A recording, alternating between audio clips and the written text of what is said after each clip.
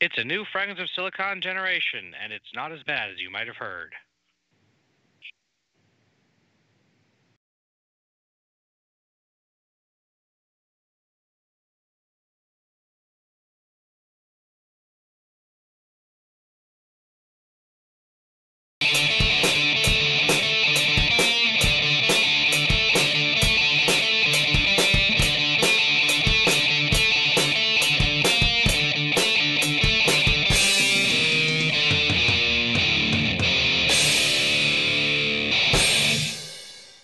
All right, welcome to a new installment of Fragments of Silicon.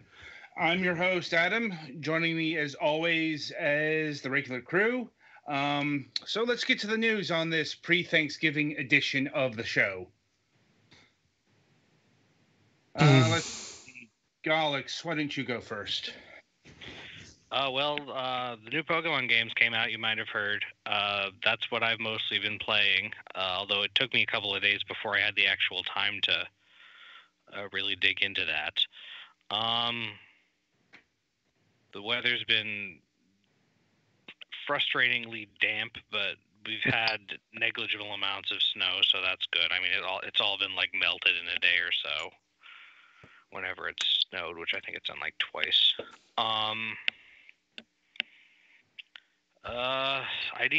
I don't think we have any big plans for Thanksgiving, but I suppose I should check. We're probably not going anywhere, but I don't know if anyone's coming. And yeah, otherwise it's just kind of an in-between week. Okay. Let me see. Petty Fan, why don't you go? This week's been fairly quiet on my end. As far as gaming goes, I'm now renting Hyrule Warriors Legends for the 3DS. And so far it's alright. Yeah, the first two versions of that game had a rough time. Mm-hmm. The Switch version performs much better. Yeah, I wish I had a Switch. It's literally called the Definitive Edition. Indeed. Well, the 3DS version has trouble with spawning enough grunts, and it had to make some of the difficulties easier because you get ranked on how many things you kill. Look, let's just admit the facts. The 3DS should not have gotten Hyrule Warriors. I mean, the additions it made to it are good. It's just, it has serious performance issues. Mm-hmm. And it's not unplayable. It's just nowhere near as good. Sorry, I didn't mean to interrupt. Yeah, I also decided to say screw it and pay the $1 for 3 months of Xbox Game Pass. So that's a thing. Oh God. Yeah. Stadia, but we'll get to that. At least I didn't waste my money on that. But anyway, as far as things coming up, this Sunday might be really busy because we may be looking at doing our Thanksgiving thing then, because that's when both my parents are off, and we may also be getting new cell phones. Huh. You gonna be good for doing the review session? Hopefully. That's not confidence-inducing. I won't know till Sunday what we're doing. Fair enough. I suppose if worse comes to worse, we can do it on Monday. Yeah. I mean, obligations still need to be done on that end. Right. So I guess next victim. Well, that'd be Twilight, wouldn't it? Mm-hmm. Not really anything noteworthy this week. But work has been busy, of course. People rushing in to get their Thanksgiving stuff and whatnot. And in terms of plans, we're expecting my cousin to come in this year. That'll be fun. Let's see what else. Besides that, in terms of gaming, just been playing the game for this review, and that's about it. Okay. Well, I guess it's my go. Things have actually been pretty busy, mainly due to the fact that I had to take my mother to the dermatologist today because she's currently recovering from some bad knees. She fell on some concrete a few weeks ago, so for long-term stuff, I've had to do the driving, which hasn't been too much, thankfully. But yeah, it's like, she's recovering just fine. It's just inconvenient at points. Anyway, outside of that, had the place resprayed or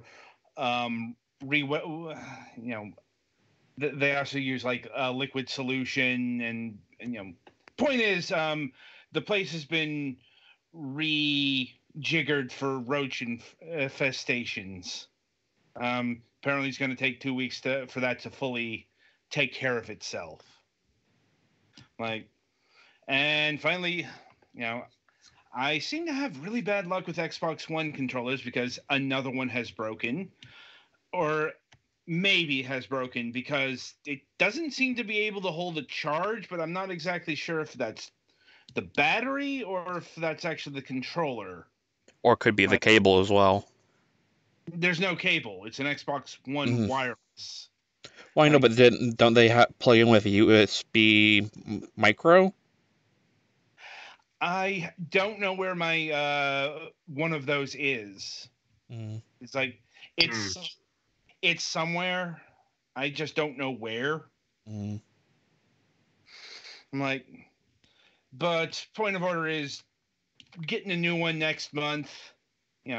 If only just to have another one, even if the other controller isn't broken. I mean, right now I'm using my wired Xbox 360 controller, which is, if nothing else, reliable, but dear God, do I fucking hate this D-pad.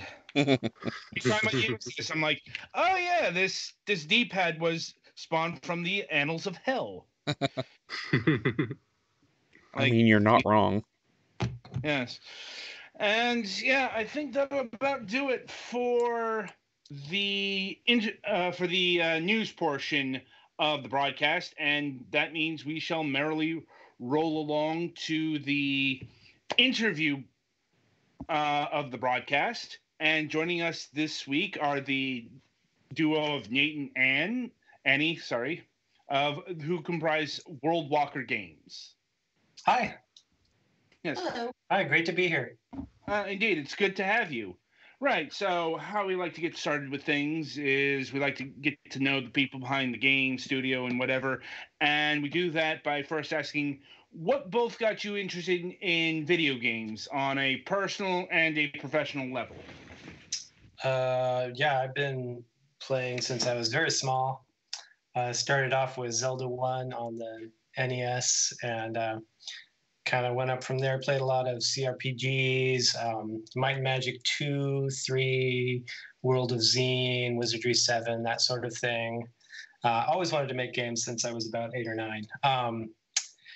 Ended up getting a college degree in mechanical engineering, weirdly enough, but then I ended up back in the game industry, and kind of took it from there. My last game industry job, after bouncing around in casual games for a while, was at Riot Games, and I was there for 3.5 years, and that's where we got the money to take on our own indie project. But definitely making my own game is something that I've been going after my whole life. I have kind of the opposite story, actually. I grew up in one of those households that did not have video games.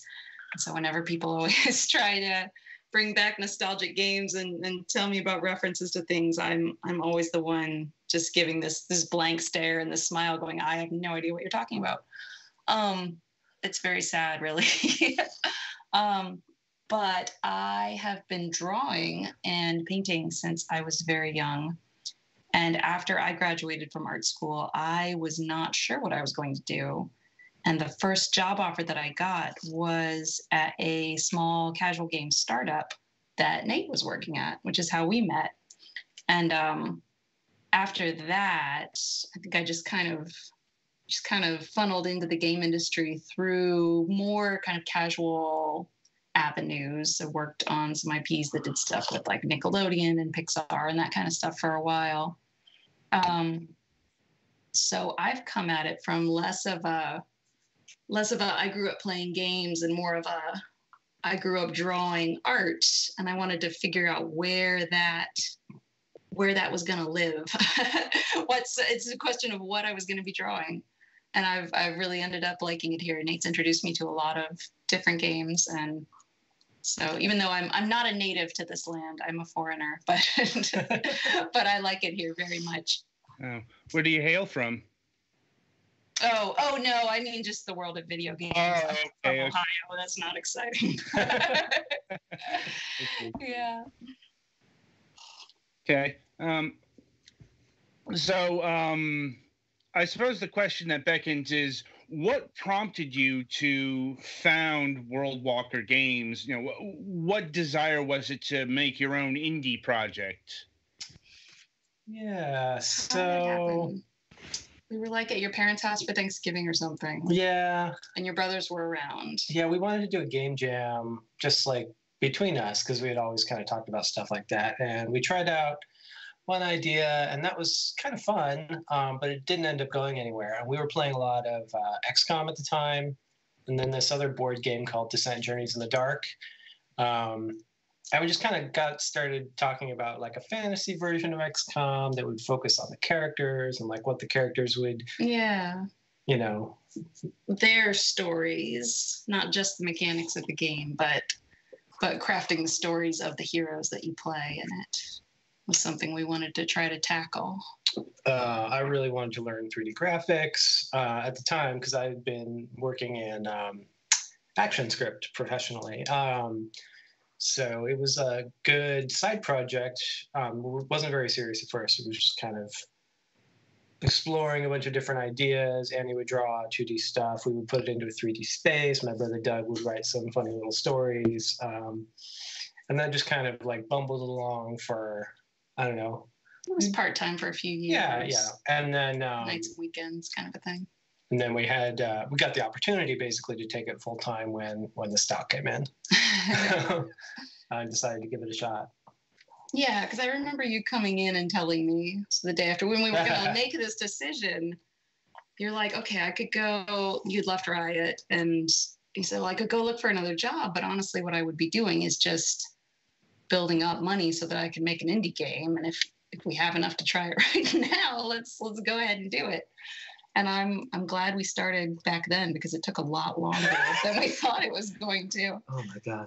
We thought it was going to take maybe a year, 2 years at most. Oh my God. We're coming up on, if you count the part-time, it's like almost 7 oh my gosh. years. Yeah. Yeah, it's a long time. Yes, it is. It's also not an uncommon story on this program. Like, it's like, games are hard to make. Yeah.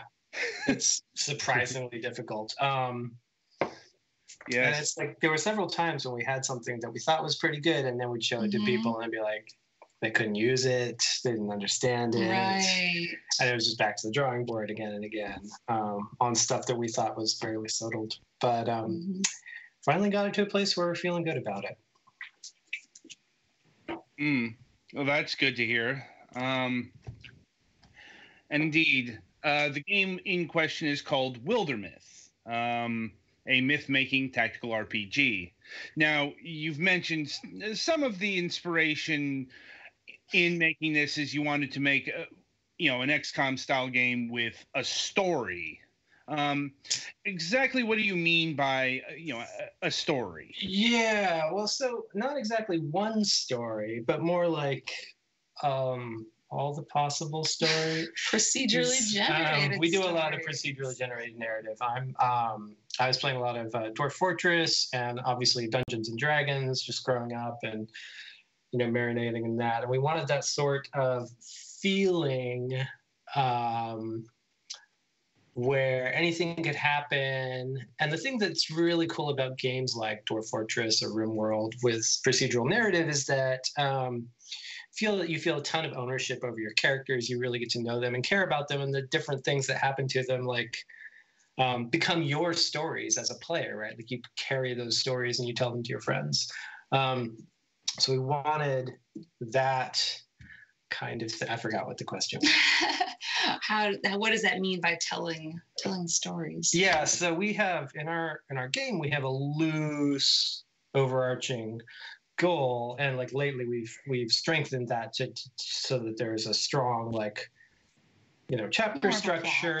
There's a basic plot, but what happens in between those plot points is all sort of driven by the procedural system, and so it's all character driven. Like you get a bunch of different scenes basically, and each scene you get is based on the personalities or the histories of the heroes in the party that you have at that battle. So you might have two lovers there and they might have a scene together, or like you might have a coward and their rival, and so that might bring up a different, one of the stories that we wrote. Yeah, the quintessential story in Wildermyth is you're out exploring the wilderness and you come upon this wolf shrine, and if you pray to it, you're transformed and you get a wolf head, and if you lose any other limbs in the course of combat, they regrow as wolf limbs.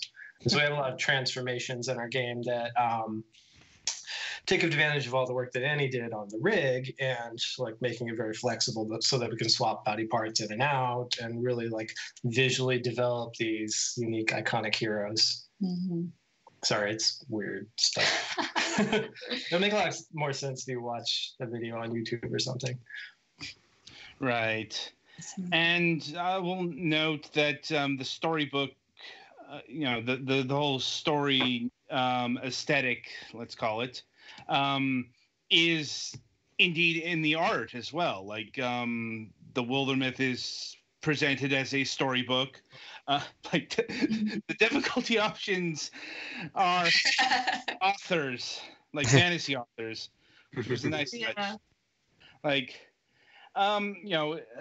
and I suppose my question about this is, was this a conscious choice, or is that just a byproduct of developing such a narrative-centric game? Oh yeah. So our like philosophy as a studio, well, it started off as a side project. So first of all, we weren't going to do anything that we didn't want to do.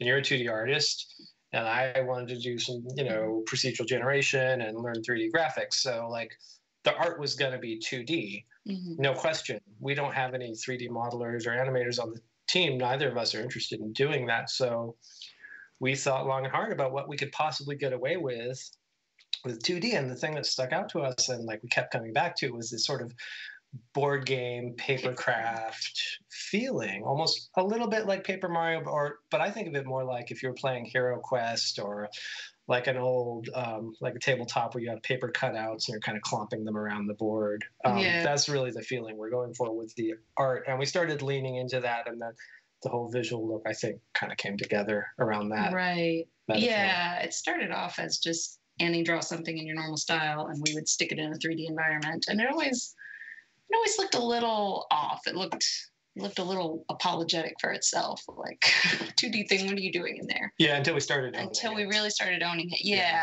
pushing like the shadows and kind of the grabbing some Photoshop brushes to give everything kind of a paper texture, and just the different types of shading that we would do and stuff. And that, I think it was interesting because I feel like the writing and the art and the music all informed each other a lot at the beginning. Our composer Candy would do a conceptual piece that had this sort of melancholy, ponderous, melancholy sort of folktale feel to it. And so I would draw a piece of concept art based on that, and then maybe our writer Doug would see that, and that would inspire him to write a scene about what happens when heroes maybe reach this place or something like that. So this cycle would go around and around and around. And I think it's slowly, we honed in on that, kind of style and tone, Makes sense to me. Yeah. Like, let's see. Now, in terms of story, you've made a big deal about, a lot of this is procedurally generated. Are there any parts that aren't, that, are actually handcrafted? Oh, well, definitely, like, all of the stories are written by a writer, but when we say procedurally generated, we mean the whole sort of experiences. So we have a huge bank of events. Well, huge. We have a large bank of events. And at any given point in the game, when you're going to face a battle, the game will look at all of the possible events that could happen. And then depending on who's in your party, and like where you are and their relationships, only who you're fighting, only some of those events will be valid. From those events, it'll pick randomly and play one of them. And then further, depending on the exact personalities and relationships in your party, so like people will take the right roles, and then they will flavor those roles further with their own personalities. Now, that's all written by the writers, so it is handcrafted in that sense. But the overall effect is that your characters are consistent. There's no one pre-written sequence of events that you go through, and the game plays out differently every time, and individual events play out differently every time.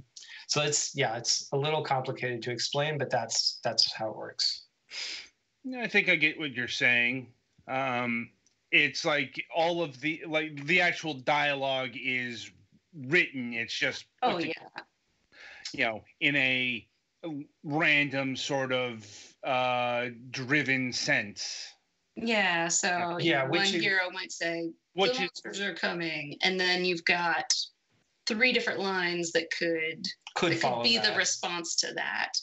And depending on if you're bookish or coward or hothead, you'll say something different in response. So those, like, that's all built into every story, basically, that sort of variation. Right. Means that every event requires 4 times as much writing as you think it does. Well, I suppose that bleeds into a point you brought up earlier, and that's the development time of Wildermyth. You were shooting for 2 years, 7. And the question is that why it took so long, or is it just the overall development of the game? Well, I think there were a couple points where we really made decisions to bite off more and to sort of increase our scope. One of the big ones was when we moved from standard just blocks of text for events to this comic style that we have now. That was a big change. That was tough, and that added a lot of time. But we're really happy with how it turned out, because the comics are really expressive, and we can really... You don't have to worry about walls of text. You don't have to worry about walls of text, and we can really quickly put together, at least I think relative to other game systems or animation systems, we can really quickly put together stories that we think are fairly high quality. So that was a big one that extended development time. There was a point where we completely redid our overland map from a sort of open space to a more tile-based map that made it much more gamey. That was a tough decision too, and then we had to go iterate on the look and feel of all that. I think the main reason that we took so long is because we kept our budget really low, and we kept our team really small. And so with, low costs, we can just kind of go along and work on what we want to work on. But we eventually started getting sick of it, so we had to ship. Yes, I suppose that'll happen if you've been working on a project continuously for 7 years. It's not even that we're sick of it. Like, I'll keep going on this forever. It's just that being in that limbo of being unreleased having to explain to your family what you're doing with your lives. So, when you guys releasing that game? Yeah. Soon. Definitely sick of that. Soon, Uncle Mike, soon. Yeah. I can imagine, Mike. But let's see. I suppose switching gears here, we should talk about the mechanics and the gameplay of Wildermyth. As you've mentioned, it's a XCOM tactical strategy game. I've played about an hour of it, and it seems, fairly well worn within the genre. And my first question here is, how deep, quote unquote, are the mechanics? Like, is it going to be a very convoluted? Do you have to pay attention to 1,000 stats kind of deal, or is it streamlined?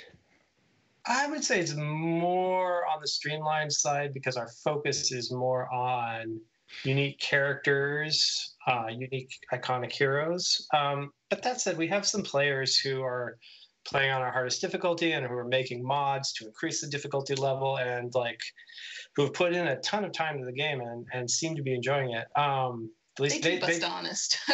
Yeah, they tell us. They will. Yeah, if there are balance issues, they will find them. So I really appreciate that. Yeah, we've had a lot of great feedback at the higher difficulty levels, and we're working on some of those issues to make sure that it scales well. We have 5 monster groups. They all play differently. We have three classes that each have about a dozen abilities plus another dozen common abilities. We have about a dozen transformations that can each change your hero in a lot of different ways. One of our new abilities. One of our core combat mechanics is interfusion. So the mystics in the game, instead of just casting fireballs, they sort of interfuse or sort of mix their soul with a piece of scenery that's out on the map, and then they can do different effects based on the type of scenery that is. So if it's made of wood, they can explode shards of it, which will shred armor. If it's made of stone, there's different effect. If it's fire, they can pull the fire along, do magic damage. So there's a big variety of stuff that works that way. So I would say it's like there's definitely some complexity and some depth there. It's not the crunchiest game ever, but yeah, and hopefully it's different simple every time, because as your heroes advance, every time they level up, you get a random selection of 3 abilities from this sort of deck, and that's going to be different every time you play. And so everybody has their favorite way to build their hero, but you don't necessarily get to do it every time. Your heroes advance differently, and then the monsters advance differently too, based on calamities. So the monsters, sometimes a particular monster will get more armor or more damage, and other times that you'll be facing different monsters or different combination of calamities, even within the same monster group. So yeah, I don't know. We think it stays fresh. And I suppose my next question is, how long is a average play session? How long, excluding like death, how long would it take to complete a campaign in Wilderness? A campaign, probably, how long does it take? I would say between 3 and 6 hours, depending on how quickly you read, basically. So, and then that'll be a single campaign, and then we'll have, at our 1.0 launch, we'll have 5 campaigns, 1 for each monster group, and then there's additional procedural campaigns on top of that. Right now we have 2 ready. We have the Gorgons and the Morthagi, which are sort of clockwork undead characters. So I'd say there's a solid, like 10 to 12 hours just in the authored campaigns right now, and definitely more to come. And that's about what I expected in terms of structure, because a lot of tactical strategy games, they are long, very, very long, like 40, 60, 80, even more hours. So it is a bit refreshing to see one that's, shorter but has replay value, I'd say. And indeed, this game is now out in early access. Yes.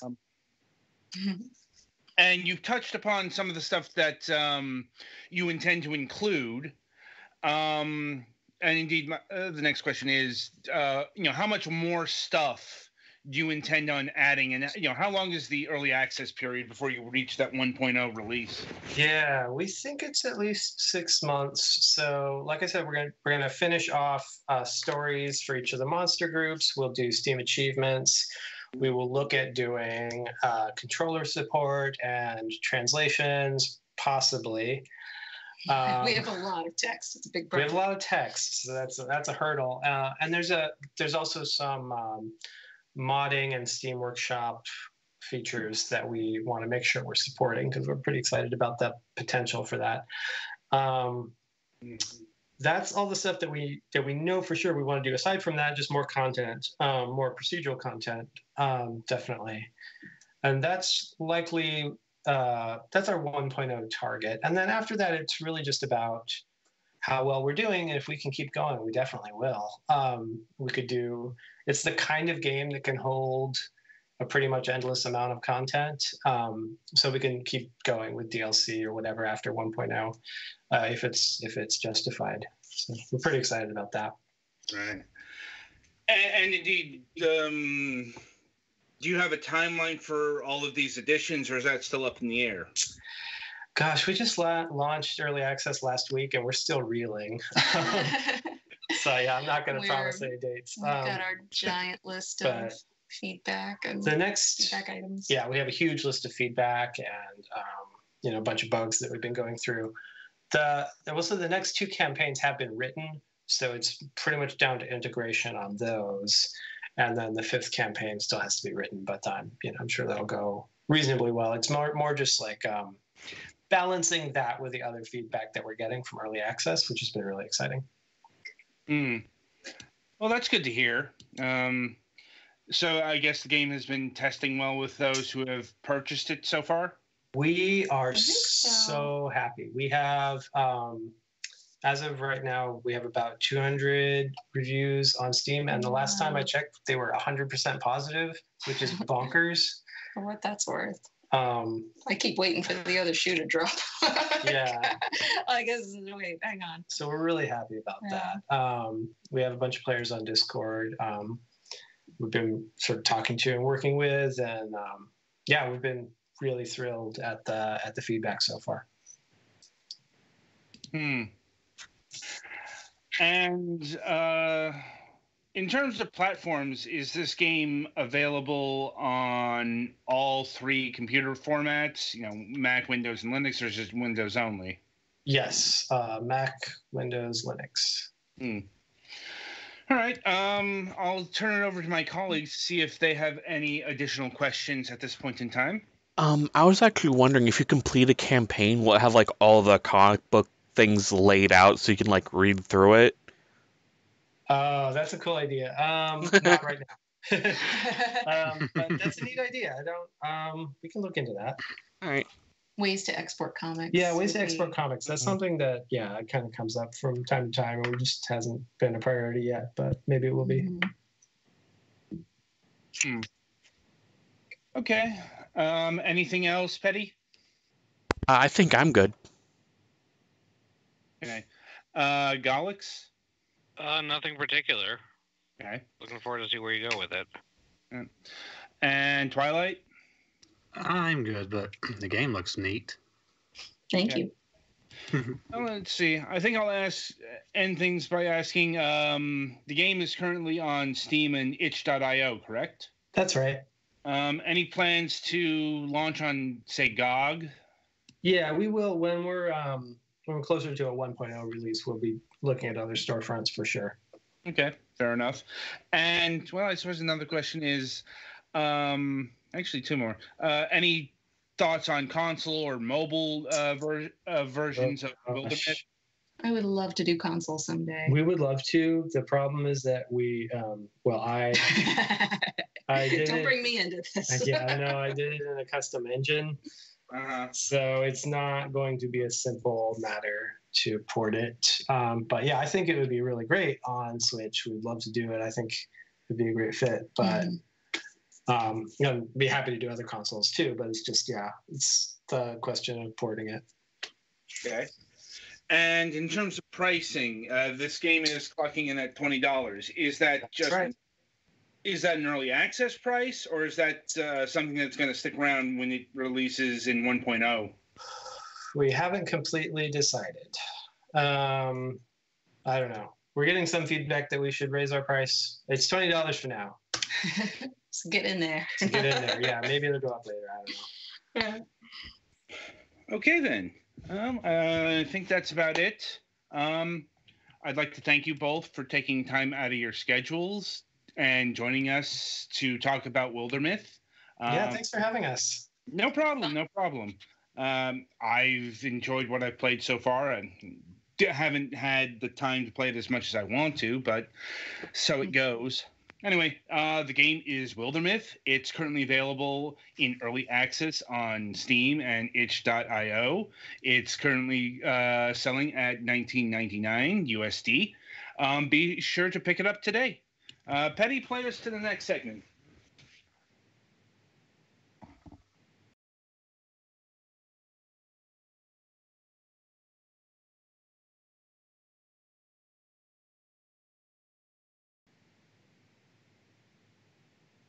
All right, welcome to the topic of discussion. There's a bit of a coin flip as to what to talk about this week. Stadia won, in the sense that it won the more immediate thing to talk about. You know, we'll be talking about Pokemon Sword and Shield soon enough. But yeah, in case you missed it, and there's a good chance you did, because I can't say the Google Stadia has had the most, I don't know, marketing behind it, surprisingly. Like, it's actually kind of shocking how little Google is advertising this. But, you know, I suppose there's a reason for that, because the Stadia has launched as of, yesterday? Something like that. You know, but here's the thing. The Stadia launch is the early access launch. You know, it's actually a soft launch, and boy, is it soft. Bro, they're soft, and then whatever the hell this is. Yeah, it's like, even calling this early access is being generous. You know, because, look, we've talked about the Stadia before. I think we last talked about Stadia in the summer when they did their last update. And I don't think at any point we've not had reservations about this thing. As someone who technically has to deal with data caps, I'm like, yeah, nope. Oh, God. Yeah, it's like, turns out the data cap problem was what we thought it was going to be. Like, you know, it's like, there was a report today that basically laid out that if you have a data cap, Google Stadia will indeed eat through it about half a month. You know, And that's being generous. Yes, because it turns out streaming AAA titles requires a lot of data. Yeah. And this is without 4K support, so good lord when that comes. But that's actually seemingly a secondary issue to a lot of stuff. You know, it's like, you know, the... Like I said, so much is on fire right now, it's really hard to go, where do you start? That's never a good sign. You know, like, the Stadia... Oh, God. It's like we could start with the missing features. And it's not just, oh, hey, we're in early access. You know, it's like, even some of the, you know, some of the biggest advertising was 4K 60 FPS. That didn't happen. Also, basically being able to play what a streamer's doing or whatever.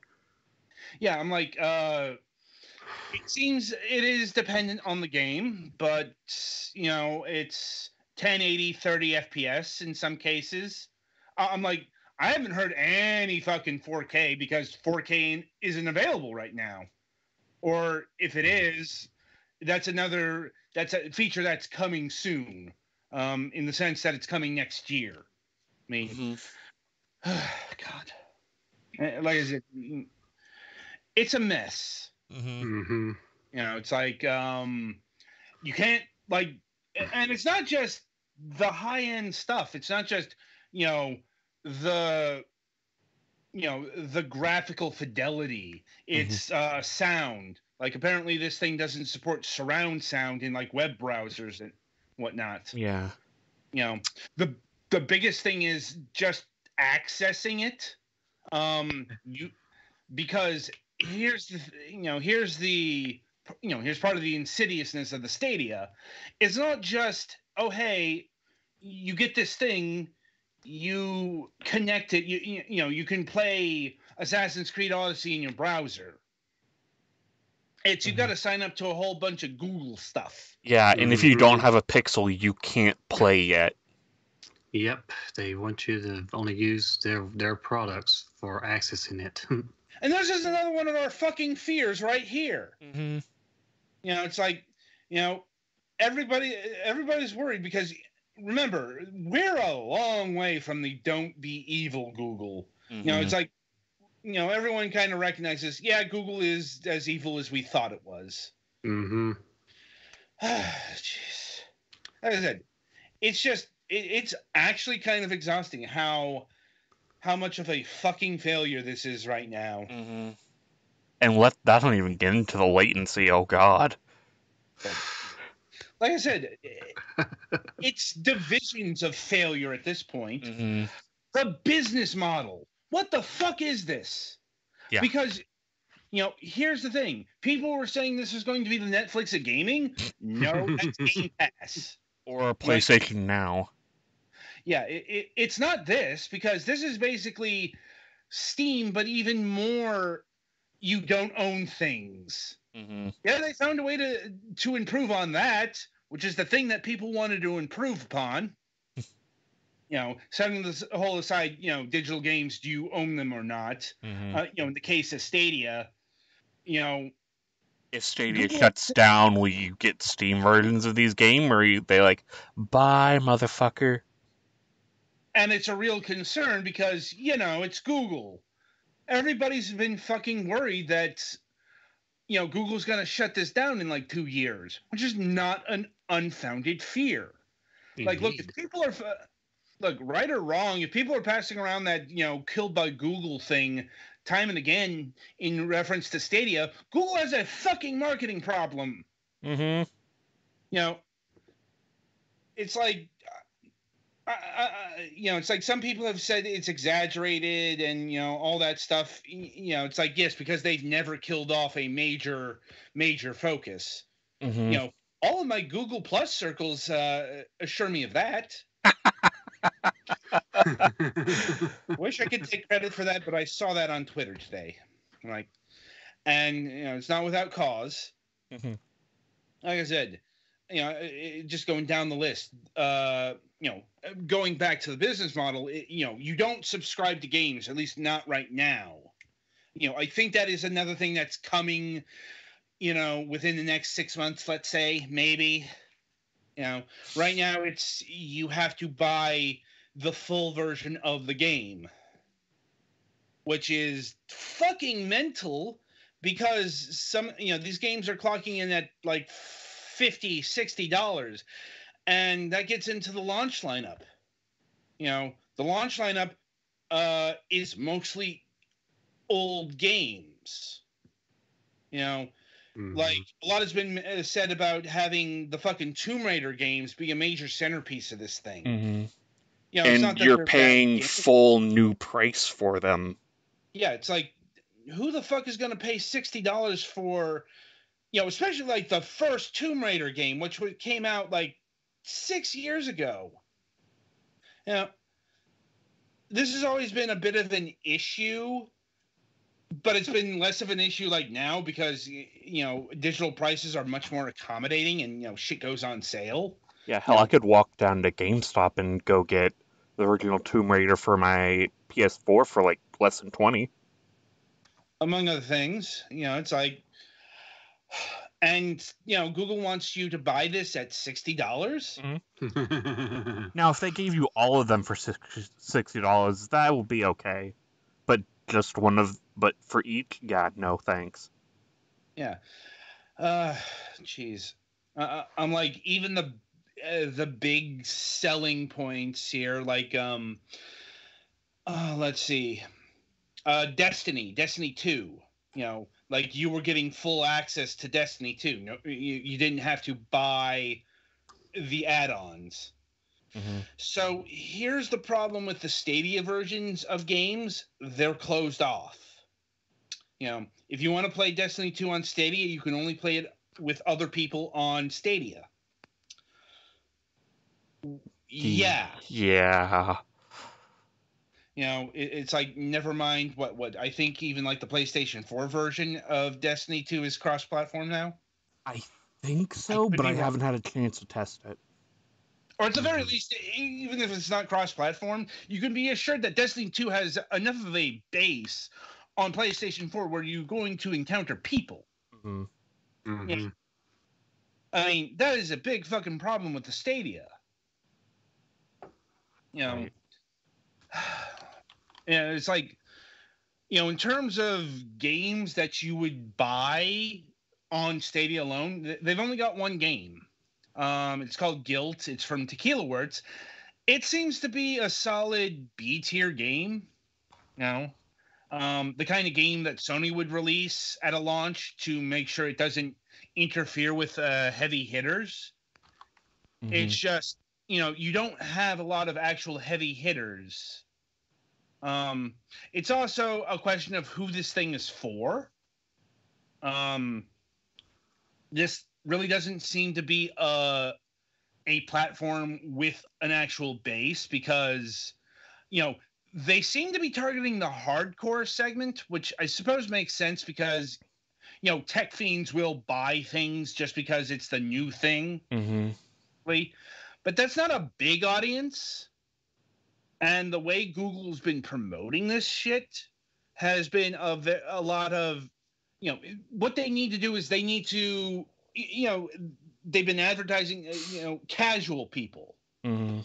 But I'm like, everything about this thing isn't casual friendly. The prices aren't casual. The setup isn't casual. The performance is.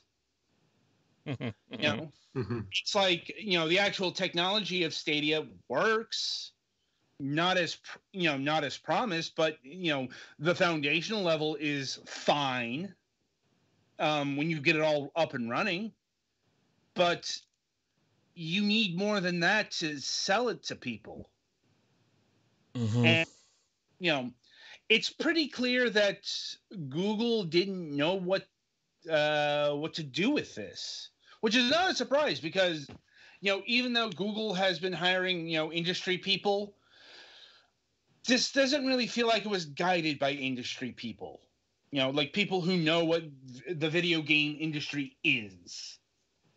Oh, shit. I'm looking at the website. They don't mention anything about requiring a Pixel phone to even activate the service. They're going to have fun with lawyers on that one. Jesus fucking Christ.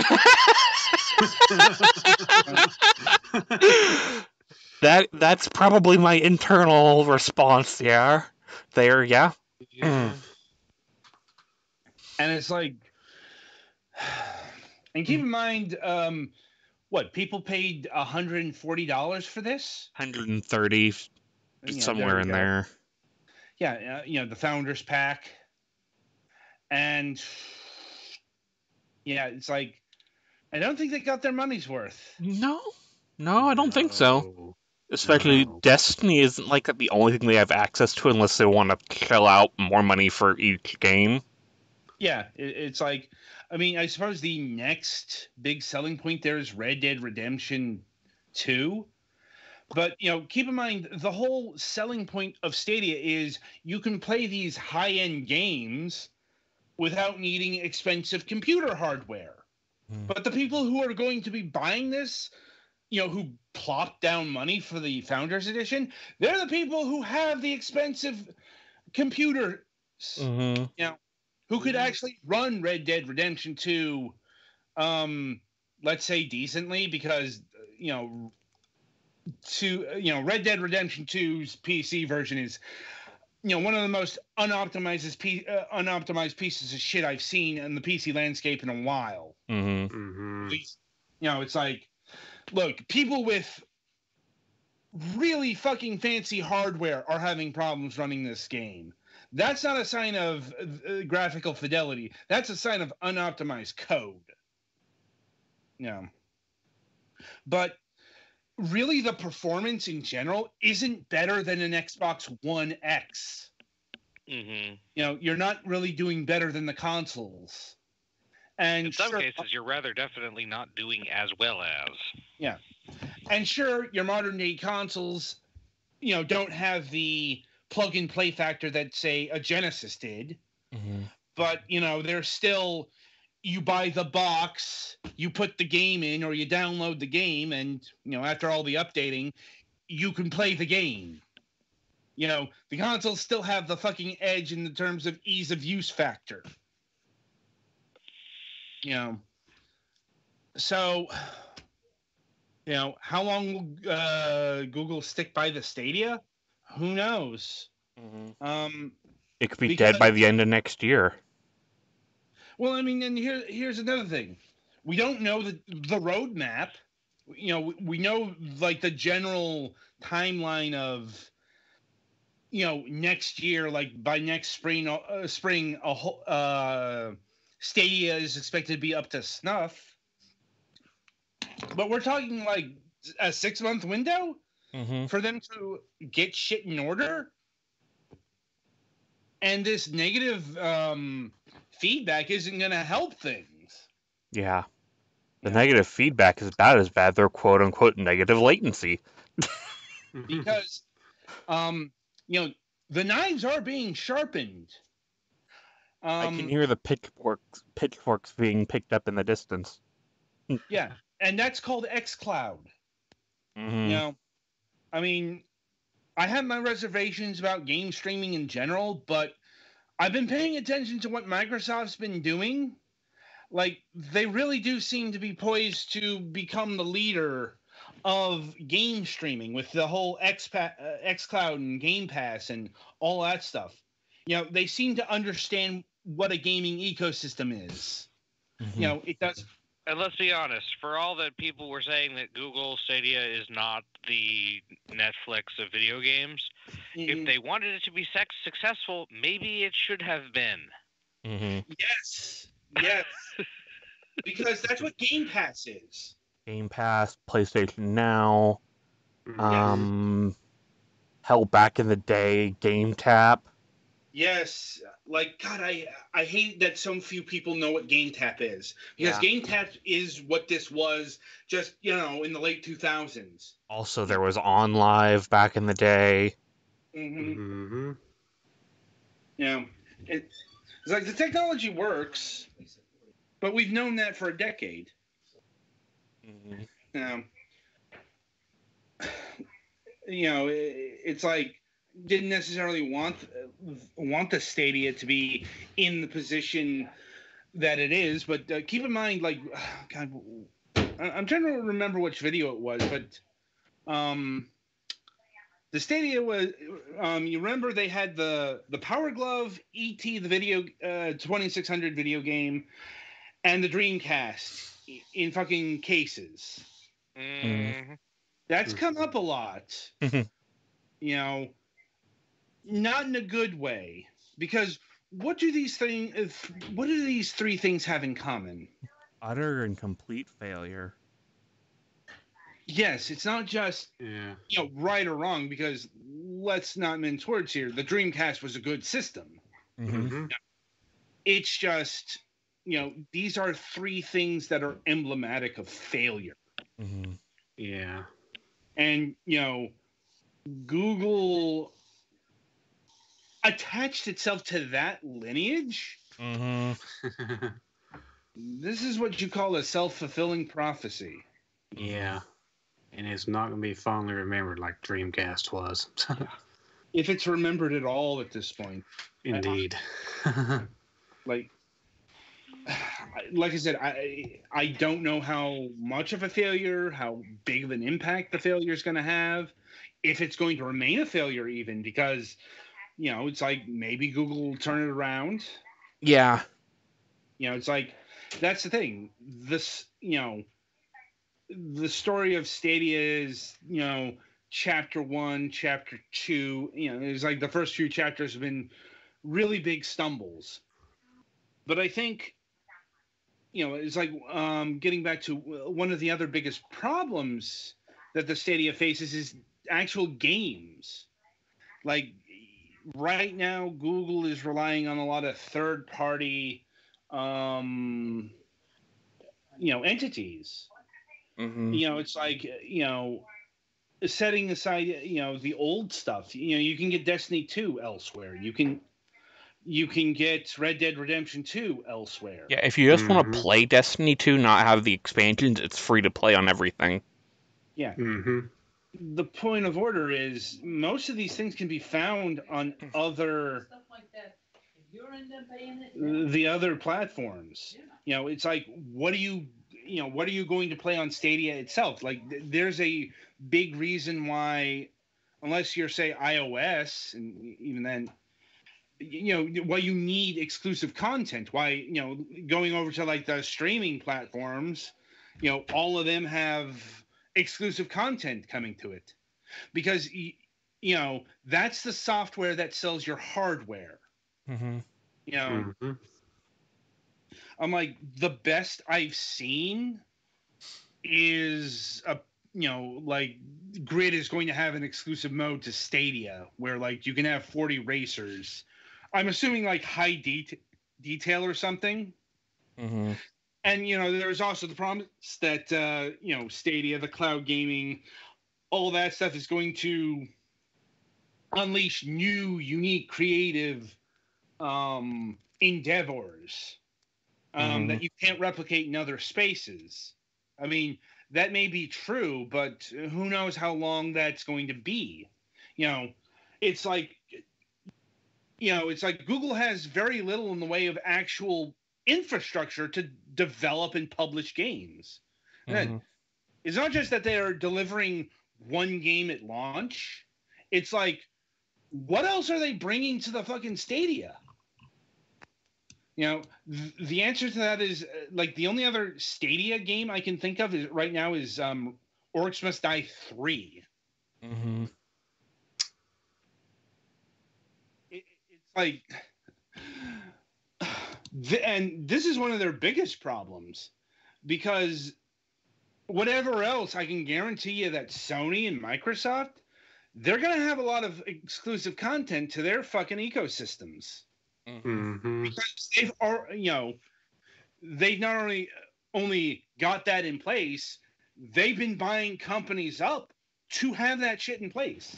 I mean, Microsoft has been buying companies left and right just to make sure they have the game presence needed to sell their fucking ecosystem. Sony's doing this as well. What the fuck is Google doing? Mm-hmm. They're just, they got to build it all. And, I don't think time is on their side on this. No. So, the overall state of Stadia right now is a burning dumpster of a launch that not a lot of people are noticing, quite honestly. Mm-hmm. And let's, that right there is another sign of trouble. Like, where's the fucking hype? Mm-hmm. It's like, people are not fucking talking about Stadia. And unless they're talking about the launch or people in the industry like us. Like, where is the fucking advertising, and not just like on YouTube? Where are the fucking television ads, the sports arena ads? The get this shit out to the people kind of ads. Mm-hmm. Mm-hmm. I suppose that's another feature that's coming in 2020. But once Like, again, you'd figure they'd at least bring ads for this stuff on, like, Cartoon Network or, Disney, Nickelodeon, stuff like that. Yeah, so, it's like, where are the ads? Because I know people begrudge advertising and marketing, but you know what? You need those to get your product out there. Mm-hmm. Yeah, I know this is Google and everything, but you can only grassroots so far. Yeah, it's like, it's Google. They have the fucking resources to do this if they want to. But, they're approaching this platform in a very Google-ish way that, doesn't work out a good amount of the times. Ask anyone who used the Google Wave how that worked out. Oh, God. Yeah. Look, we could spend 20 minutes talking about the things Google has killed. So, yeah, we'll see where Stadia lands in the spring, I guess. Indeed. Yeah. So, anyway, that'll about do it for this installment of Fragments of Silicon. Just a programming note. We will not be having a show next week on Wednesday because Thanksgiving. We do take the two major holidays off because plans and stuff. Also, trying to get guests for that headache and a half. So, anyway, we are still doing the review sessions. And coming up on this, and no Friday show as well. Anyway, coming up on the November 24th review session, we'll be having Ping Redux Super Boxland Demake for Nintendo Switch and Heroes of Shaloa. I think that's how that's pronounced. And on the December 1st edition of the Fragments of Silicon reviews, we will be having reviews of Sparklight, War Room, and Deep Space Rush. So until next time, I shall wish you good gaming.